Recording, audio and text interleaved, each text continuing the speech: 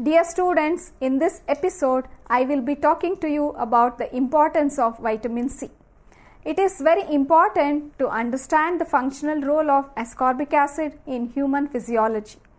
Ascorbic acid is one of the most essential water-soluble nutrient involved in various physiological functions.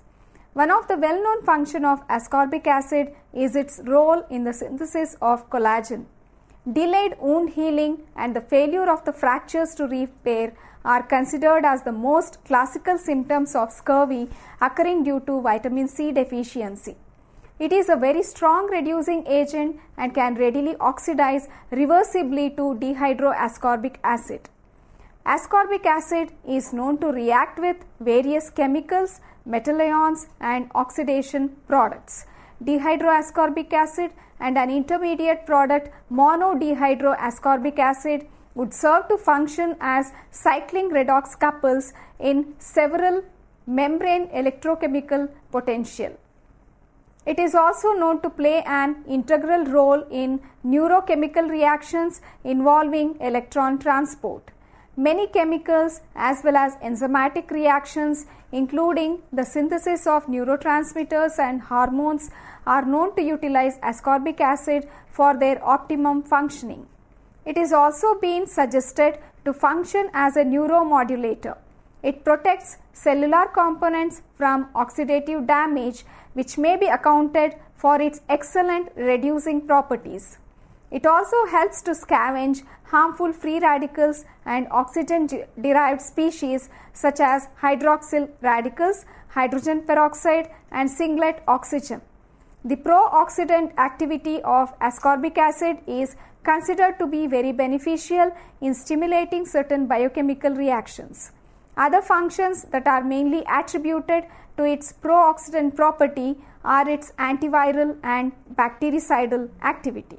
After studying this module, you would be able to enumerate the discovery of the vitamin, learn the chemical properties, major food sources, modes of digestion and absorption, and its tissue stores.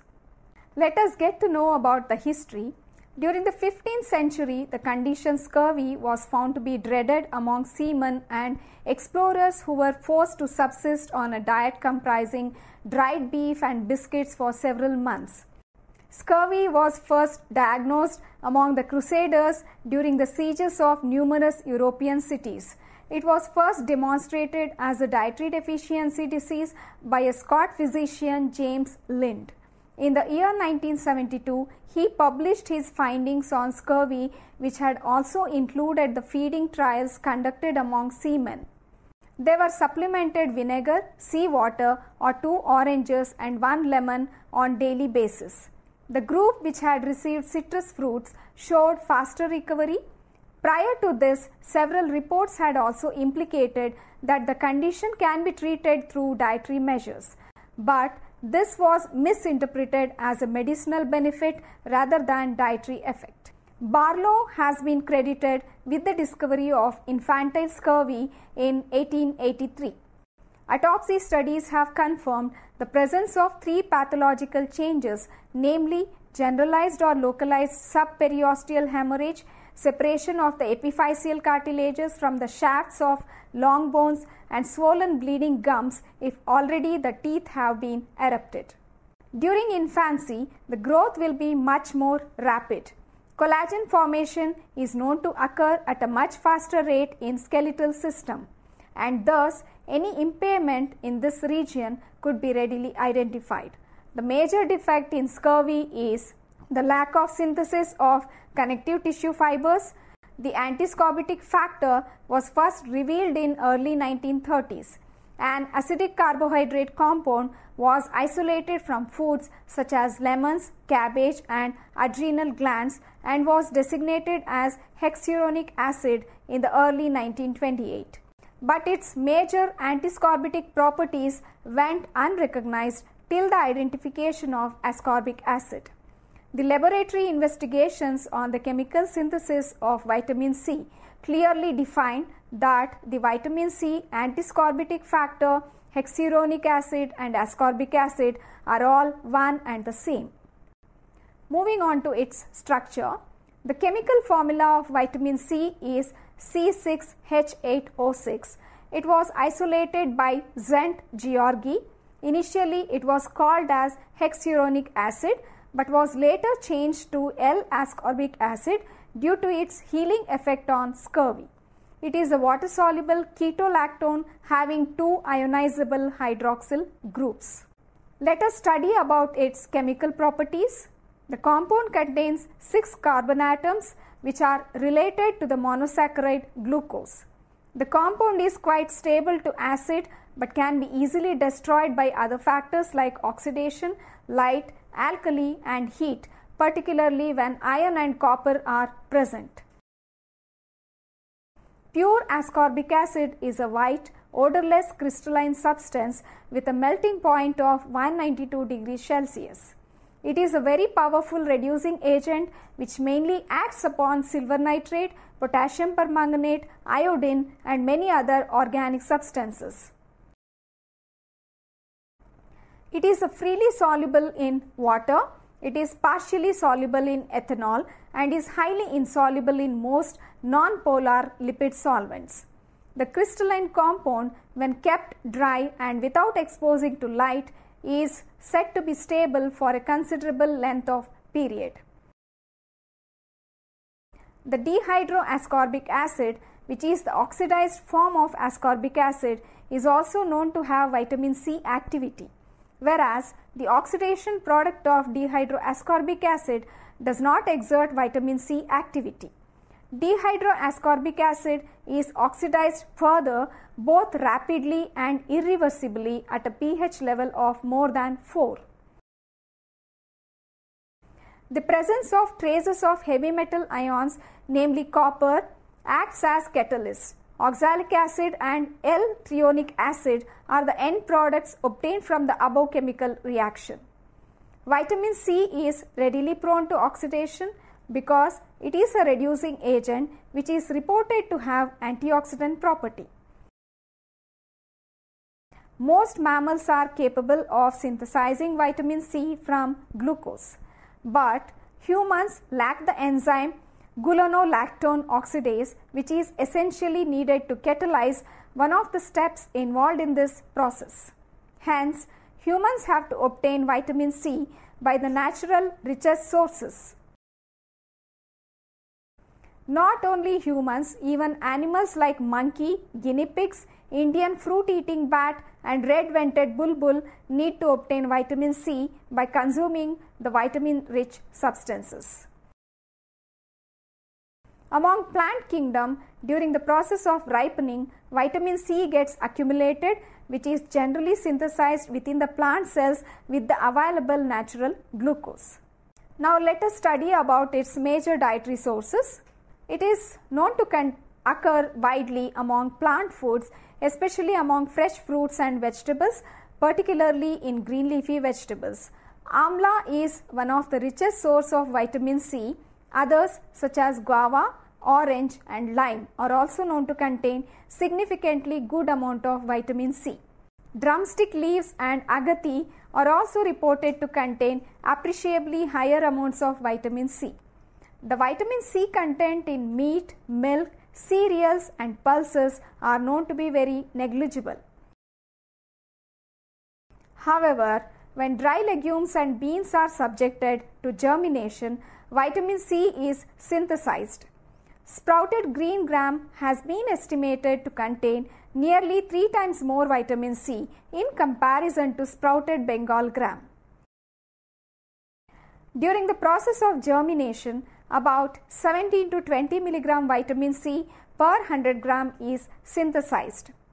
Vitamin C is usually destroyed when fresh fruits or vegetables are subjected to various processing techniques such as heating, drying, canning, etc.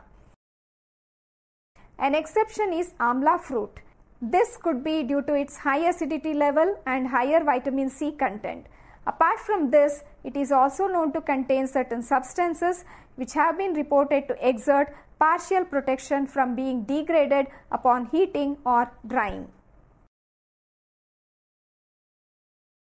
Minor losses of ascorbic acid might occur when citrus fruit juices and tomato juices are canned.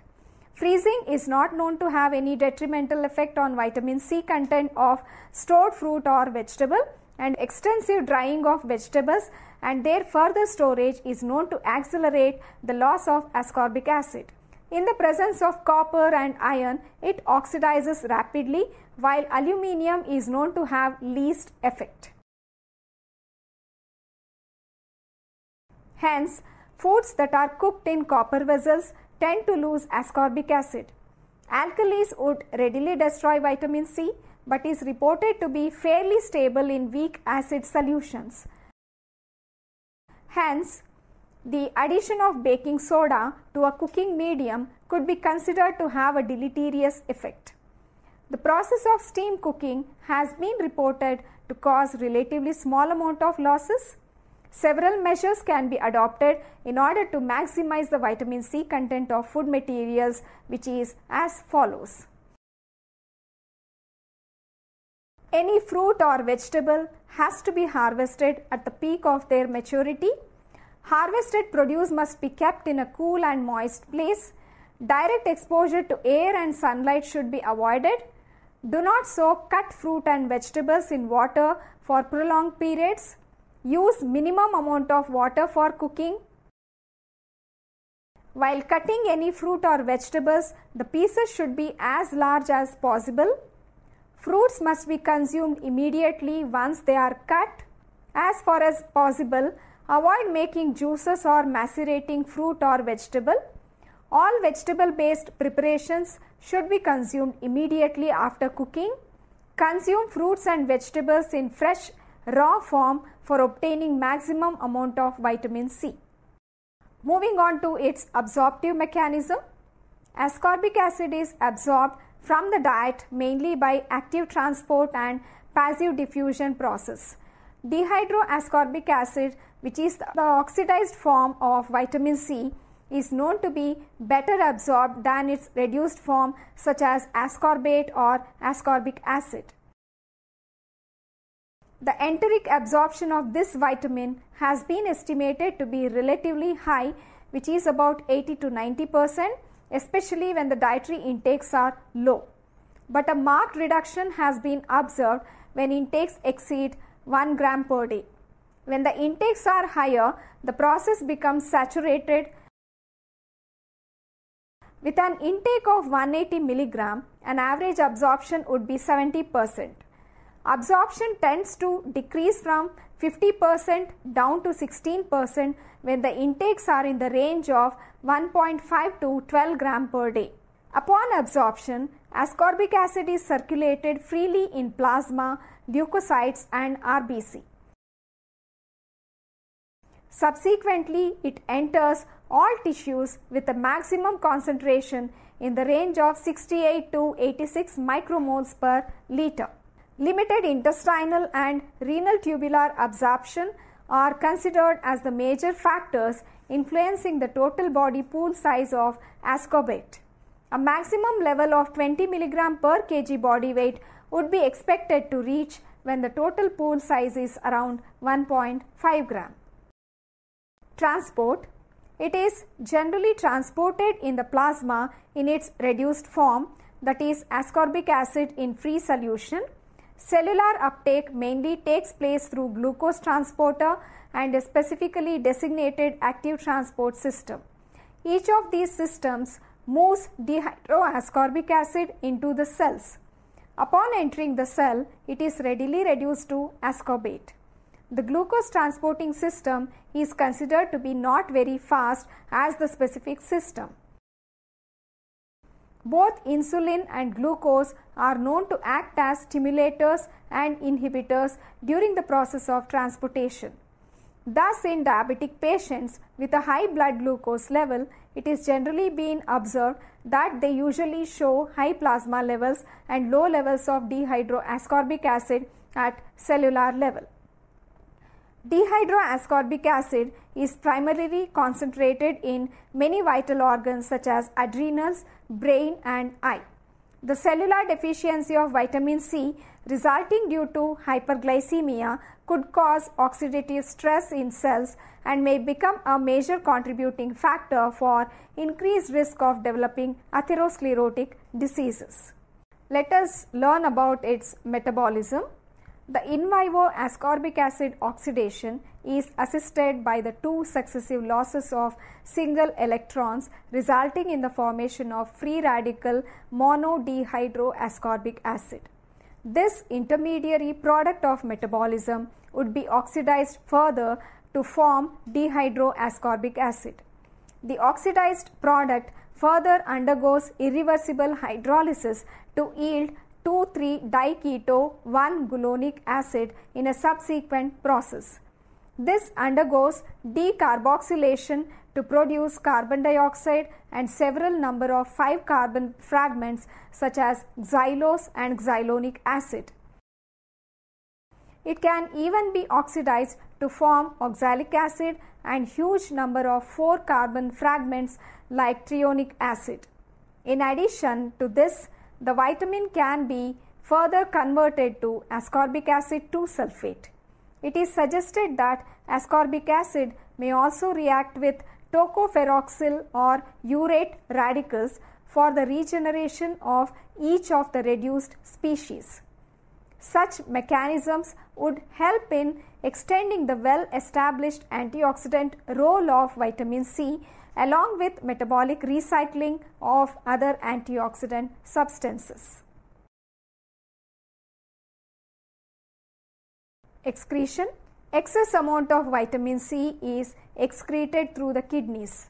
This in turn helps to conserve the vitamin at plasma levels in the range of 46 to 86 micromoles per liter via a saturable sodium dependent reabsorption process. The principal metabolites such as oxalate are found to present in urine irrespective of whatever the amount ingested. The excretion of ascorbic acid in an unchangeable form is thought to increase when daily intake increases from 80 to 200 mg. When the intake exceeds 30 to 180 mg per day, the urinary excretion is found to rise rapidly. Distribution. The distribution is said to be not uniform throughout the body. In humans, highest concentrations are encountered in adrenal and pituitary glands. Eyes, kidneys, liver, spleen and other parts of the brain are reported to contain substantial concentrations. The ocular tissues of primate species are reported to contain 10 to 50 times higher vitamin C than those found in plasma. Thus, it may exert a protective action against the harmful effects of light. Since vitamin C is a well-known antioxidant nutrient, it promotes the inactivation of superoxide molecules that are generated when macula is exposed to light. Gastric juice contains approximately 3 to 4 times higher level of ascorbate than those in plasma pool. A lower concentration of ascorbate in the gastric juice is associated with gastritis. Under this condition, an elevated level of dehydroascorbate may be present. Now let us summarize today's episode about ascorbic acid.